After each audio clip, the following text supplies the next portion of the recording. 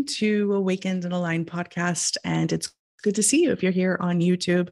My name is Shannon Kaiser, and I'm a mental health specialist, a empowerment life coach. I'd say one-on-one life coach, but I also do group coaching and retreats.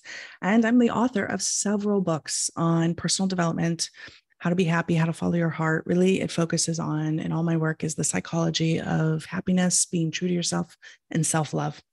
So today's topic is really a beautiful one because it's something that's really coming through for a lot of my clients again, and something I've started to really feel into, which is the inner child in us needs us.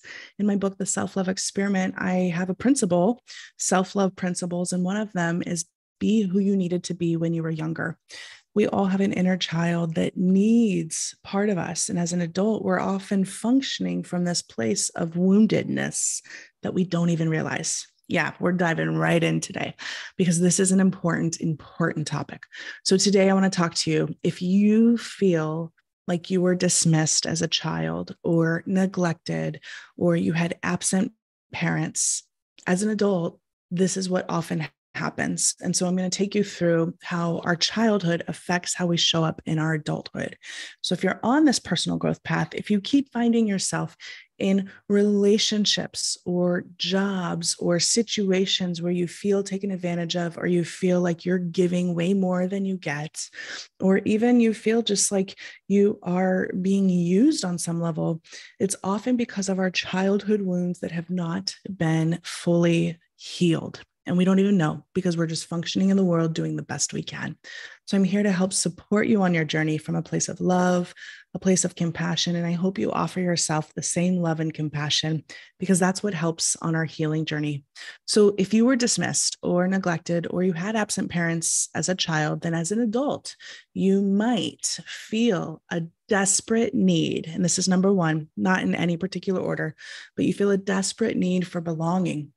And maybe you feel like no matter where you go or what you do, you don't really fit. You always feel like you're on the outside looking in. You always feel like, I just don't know where I fit. And do I really belong anywhere? And you kind of feel like a loner, even when you're surrounded by people, even when you're surrounded by a lot of people or in a relationship, you always feel alone. And you wonder if you ever will find that feeling. So that's number one. The second one that I'll share is perhaps if you suffered as a young child, not having your emotional or psychological needs met, as an adult, you will always feel misunderstood and you will feel like you're not really seen or validated, or no one really hears you. And it often will kind of look like you have this belief that your needs don't matter. Other people's needs are more important than yours. And this is often because you grew up in a household where other people had to meet their needs first in whatever way. And this can be as simple as, parents who worked a lot and were never in the house to provide for you. So you had, your roof and great food and a home to live in, but they emotionally were never there for you. That really affects a child. And it can also go to deeper levels of abuse, whether you suffered from, psychological, sexual abuse, neglect. You had parents who had addictions, or parents who were in and out, divorces at young age, all kinds of layers. This is why seeking and working with therapists who specialize in trauma is really important.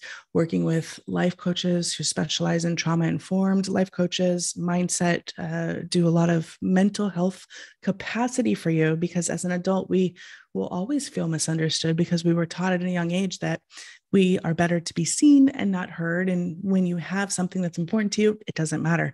Well, what we're trying to do is recondition ourselves to retrain ourselves to go back to that inner child who needs us.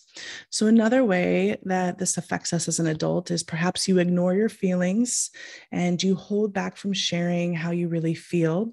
This can often look like in personal relationships and romantic relationships, you will avoid difficult conversations. And, even in any relationship, you often will try to preserve the peace and just shy away from expressing what it is in your heart you want to say.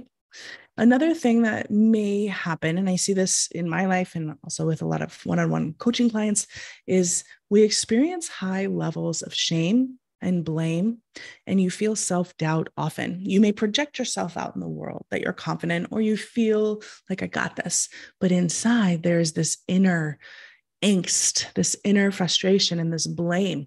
Subconsciously, you may feel like it's always your fault and you don't know why, and you're apologizing a lot.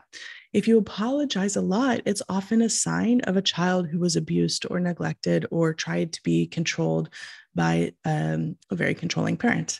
So, another way that this shows up as adults is you keep attracting emotionally unavailable people. Perhaps you're in relationships where every single person is just not able to meet your needs. And you say, I'm ready to be taking this further, but they constantly are not. And often what this comes back to is failing to see that you too may have a piece of you that is emotionally unavailable as well, because there could be a core belief at the very, very base that is the belief that you are unlovable. And so if we have this focus where we feel like we're unlovable because we were taught it at a young age, even though that we were said that we were loved, we never really felt it, then this is something that can really show up in your life as an adult. So taking responsibility for how you show up in your connections is just as important as what others do to you. And I'll share another one. It's actually where you feel, like I said, fine on the outside, but on the inside, there is a deep sadness.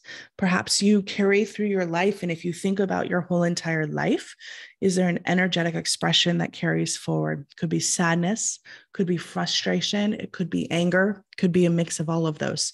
You often overthink and internalize a lot. This often ties to the shame that you feel as an adult. You could be a people pleaser, an overgiver. You will show up for others as well at the sacrifice of yourself because you were taught that others were more important. So this builds up resentment, and not only towards ourselves, because we're not being honored. We're not honoring ourselves. We're not being true to ourselves. We're not acting from a place of integrity with self. Instead, we're letting the world kind of show us who and what we should be, but also it turns into resentment and frustration to others. And so this really shows up in our life in a lot of ways. And what we can do is really look at our role and how we want to be better. Now, you as a child did not get your needs met on a full level. And so what it becomes is you being the parent to yourself as an adult, you stepping into a place of reclaiming your peace. And if that means putting up boundaries into the place that, really caused the wounds, then that means you have to do that for yourself. I read a quote the other day. It's not a quote of mine, but it was on Instagram. It's like, you can't heal in the place that caused the pain. And so that's what we have to look at, is where in our life are we allowing the wounds of the past to play out in the present and really hinder our future? Because you can reclaim your personal peace and step into a place of empowerment. And it all comes back down to giving your inner child what you needed when you were younger. So be who you needed to be when you were younger.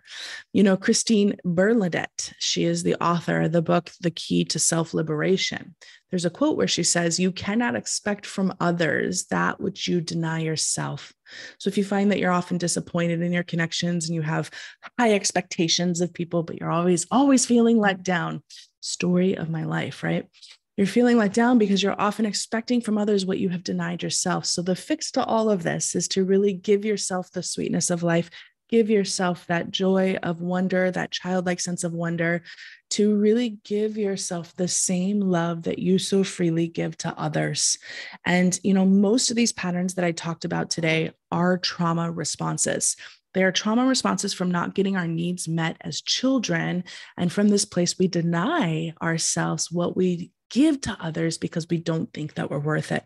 So the real work is to know that you're worth it. Keep educating yourself with videos like this, with books. Follow the heart's guidance and know that you are beautiful as you are. You are worthy as you are, and you deserve the love and kindness. Just because there were people in your life who couldn't love you in the way that you were needing it doesn't mean you are not lovable. You're amazing. Because the truth is, the one for you is you. And so this is all about self-love and reclaiming your focus on knowing how amazing you are. So thank you for joining today. I hope these tips were helpful. I'd love to hear in the comments which one really resonates and how, as an adult, you plan to implement more self-love into your day to give your inner child what she believes.